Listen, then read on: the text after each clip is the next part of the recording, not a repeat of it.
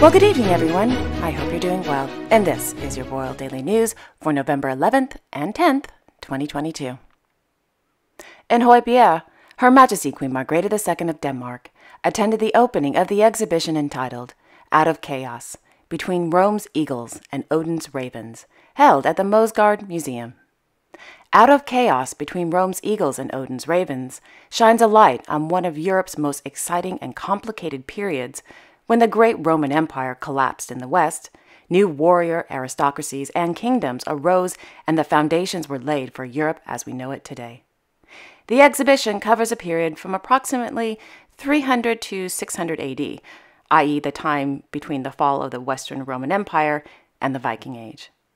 A time which is also called the Migration Period, due to large wars, refugee flows, and displacements. The theme of the special exhibition thus fits into the series of special exhibitions at the Moesgaard Museum, where the ambition is to give the museum's guests knowledge about major world historical contexts. The exhibition gives an insight into the chaos from which Europe was born. In a statement, the director of the Moesgaard Museum, Mr. Mads Holst, said of the exhibition, quote, "It is one of the biggest crises in the history of Europe, which we take up in the exhibition. Most of the continent was in a violent disintegration, and out of it grew a multitude of different peoples and identities that we can still recognize in today's Europe. We therefore hope that the exhibition will be able to provide a deep historical perspective on some of the differences and tensions that still characterize our time. It is also a perspective on how long historical consequences major crises can have, something that is unfortunately very current." End quote. For the exhibition, the Moesgaard Museum borrowed archaeological objects from, among other things, museums in Sweden, Spain, Romania, and Hungary, in addition to the National Museum in Denmark. Out of Chaos Between Rome's Eagles and Odin's Ravens will be open to the public on November 12th, 2022. In Lillestrøm, Her Royal Highness Crown Princess Mette-Marit of Norway, as High Patron of the Norwegian Scouting Association, officially opened the 2022 Scouting Assembly. Held every 2 years, the Scouting Assembly gathers scouts from all over Norway to, quote, "deal with cases, make plans, and pass laws," end quote. During today's opening, the Crown Princess presented the Flammen Award to positive, active scouts and young leaders who have shown an outstanding commitment and have made a, quote, "great effort for the scouting cause." Overall, the award is presented to an individual in recognition and motivation to continue to make a positive difference. End quote. In Paris, Her Majesty Queen Rania of Jordan participated in the opening session of the 5th edition of the Paris Peace Forum, held at the Palais Brongniart. During the opening session, held under the theme Writing Out the Multi-Crisis, Her Majesty the Queen gave a speech with the President of the Republic of Colombia, Mr. Gustavo Petro, and the Executive Director of the World Food Program, Mr. David Beasley. The Paris Peace Forum gathers representatives from states, international organizations, businesses, development banks, foundations, and NGOs from around the world to meet and to turn solutions into concrete actions. In Palma de Mallorca, His Majesty King Philippe VI of Spain attended the opening of the 54th edition of the annual conference of the Comité Internacional de Museos y Colecciones de Arte Moderno, held at the Baluard Museum. The Comité Internacional de Museos y Colecciones de Arte Moderno, also known as the CIMAM, is an organization affiliated with the International Councils of Museums, a network of more than 35,000 members and museum professionals created in 1946, representing the world community of museums. The CIMAM is the only worldwide network of experts in modern and contemporary art museums. The members of the CIMAM are directors and curators who work in museums, collections, and archives of modern and contemporary art.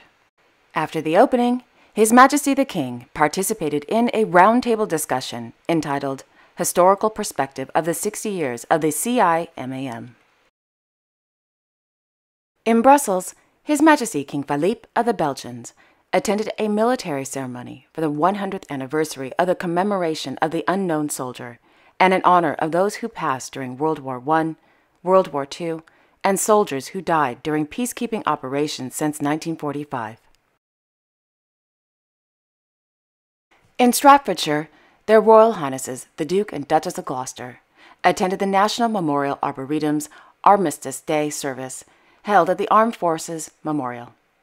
According to the newspaper Heart Midland News, after the service, the Duke and Duchess were, quote, invited to finish off the planting of new oak, elm, and lime trees at the National Arboretum, which is part of the Queen's Green Canopy, a nationwide initiative to plant millions of trees in her honor, end quote.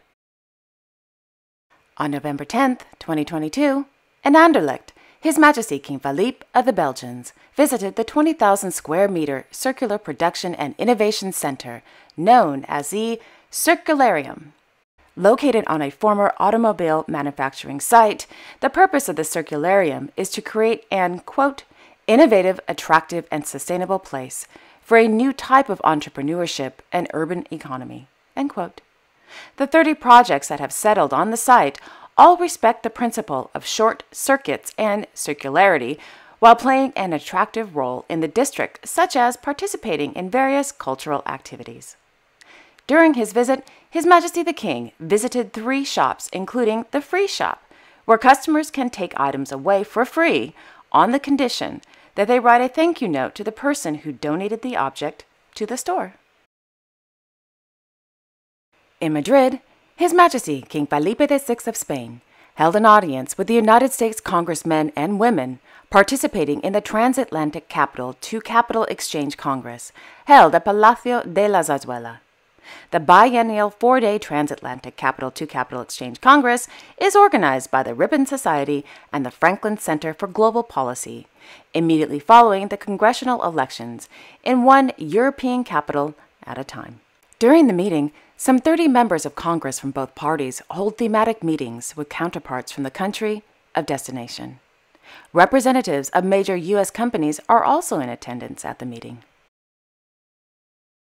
In New York City, His Royal Highness Hereditary Grand Duke Guillaume of Luxembourg, accompanied by the Minister of the Economy, Mr. Franz Foyet, and the Deputy Minister of Luxembourg, Ms. Paulette Lenert, concluded their 4-day official visit to the United States. Yesterday, the Hereditary Grand Duke and the ministers attended the launch of the Benelux Catalyst Acceleration Program, met with the United Nations Deputy Secretary General, Ms. Amina Mohammed, and attended the Luxembourg Space Finance event. On Wednesday, the Hereditary Grand Duke and the ministers participated in the Luxembourg Private Equity and Venture Capital Association conference held at the Maison du Luxembourg.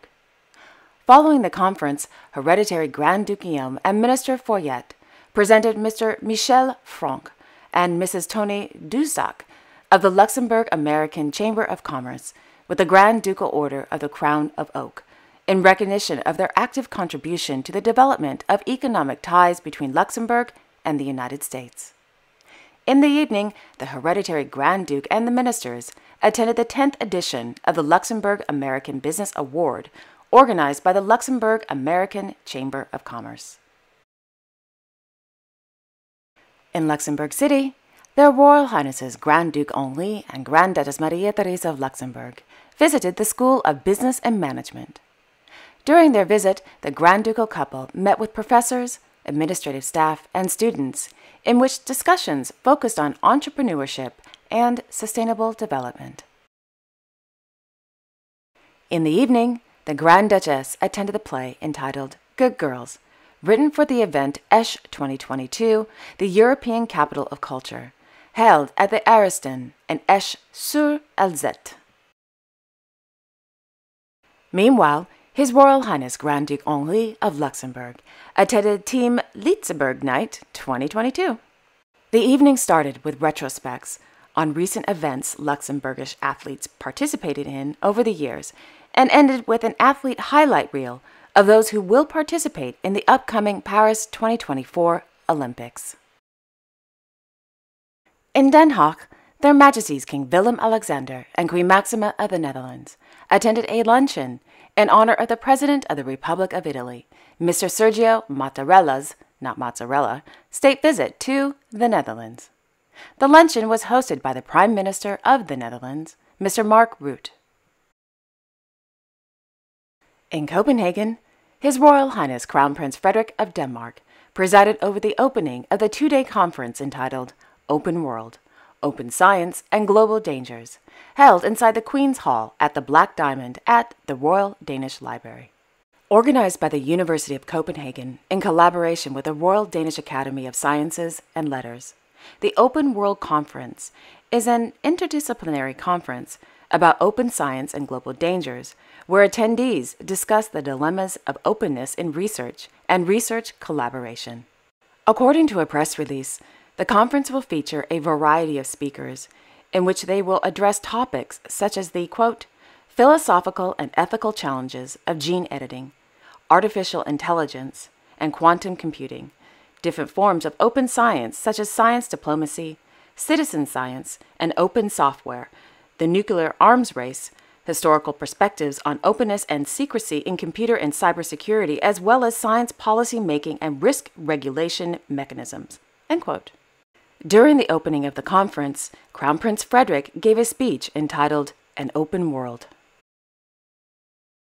Meanwhile, Her Royal Highness Crown Princess Mary of Denmark continued her two-day visit to Zanzibar. The purpose of Crown Princess Mary's visit to Zanzibar is to participate in the High-Level Commission International Conference on Population and Development, ICPD Plus 25, High-Level Commission meeting. The Crown Princess is a member of the High-Level Commission. The ICPD Plus 25 works to promote reproductive health and human rights, as well as women's and girls' rights. Yesterday morning, the Crown Princess participated in a panel discussion during the launch of the 2022 report of the High-Level Commission on the Nairobi Summit on ICPD Plus 25 follow-up. On Wednesday afternoon, Crown Princess Mary visited the Sabalini Health Clinic in Zanzibar. According to a press release through funding from the Danish Ministry of Foreign Affairs, the clinic provides, quote, healthcare to 108 pregnant women every day, sexual reproductive health and rights services, and support for GBV survivors. In Oslo, Her Royal Highness Crown Princess Mette-Marit of Norway attended the conference entitled Is Everything Going Well?, held at the DOGA. The conference, organized by the Research Council of Norway and Nordfjorsk, focused on how the pandemic has affected children and young people's mental health, living conditions, social life, and education. In Vatican City, Their Majesties King Abdullah II and Queen Rania of Jordan met with His Holiness Pope Francis at the Apostolic Palace. According to a press release via the Holy See, His Majesty the King and His Holiness discussed the need to continue to develop inter-religious and ecumenical dialogue, quote, always ensuring that the Catholic Church in Jordan may freely exercise her mission, end quote. His Majesty the King and His Holiness expressed appreciation for the good bilateral relations between the Holy See and the Hashemite Kingdom of Jordan, highlighting the importance of promoting stability and peace in the Middle East. His Majesty the King and His Holiness also agreed on a need to continue to preserve the status quo in the holy places in Jerusalem. In the afternoon, in London, His Majesty the King met with His Majesty King Charles III of the United Kingdom at Buckingham Palace.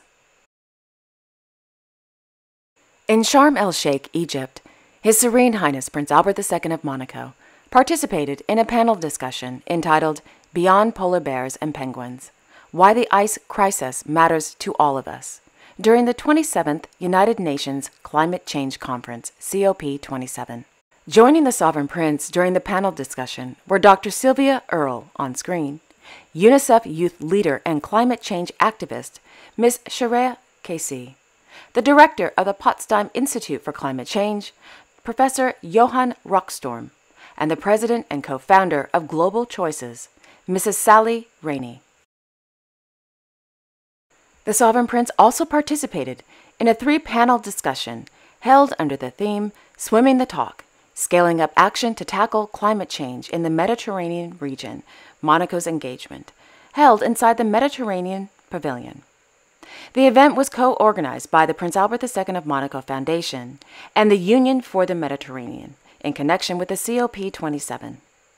In his opening speech, Prince Albert II expressed his wish for the Mediterranean of tomorrow to be, quote, the symbol of new solutions, end quote. The first panel discussion was dedicated to highlighting some of the main drivers of change resulting from climate change. The second panel addressed the potential of conservation to reduce the impacts of climate change through collective action. The last panel highlighted the multiple solutions involving land-sea interactions and the need to implement integrated approaches to enhance adaptation to the effects of climate change. In the evening, Prince Albert II met with the Prime Minister of Egypt, Dr. Mustafa Madbouli, the Minister of Foreign Affairs, and the President of the COP27, as well as other representatives of the Egyptian government, during the third edition of the Ocean Innovators Platform. The Sovereign Prince also met with various world leaders, including the United States Special Presidential Envoy for Climate, Mr. John Kerry.